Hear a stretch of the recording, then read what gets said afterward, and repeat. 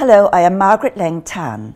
I am delighted that the Ecstatic Music Festival will host the New York premiere of George Crumb's Metamorphosis Book 1, his first major new piano cycle since his groundbreaking Macrocosmos series of the 1970s. Metamorphosis Book 1 is inspired by 10 paintings which will be projected during the performance, along with live video projections by Monica Duncan. In Metamorphosis, George Crumb is using not only the piano, but the toy piano and assorted percussion instruments as well as my voice.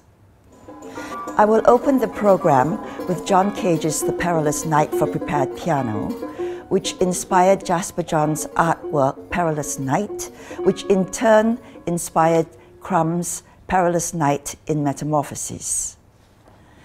The Ecstatic Music Festival has also commissioned 2 new works by younger composers who have been influenced by Cage and Crumb. Suzanne Farrin, the 2017 Rome Prize winner, has written a new string piano piece for me.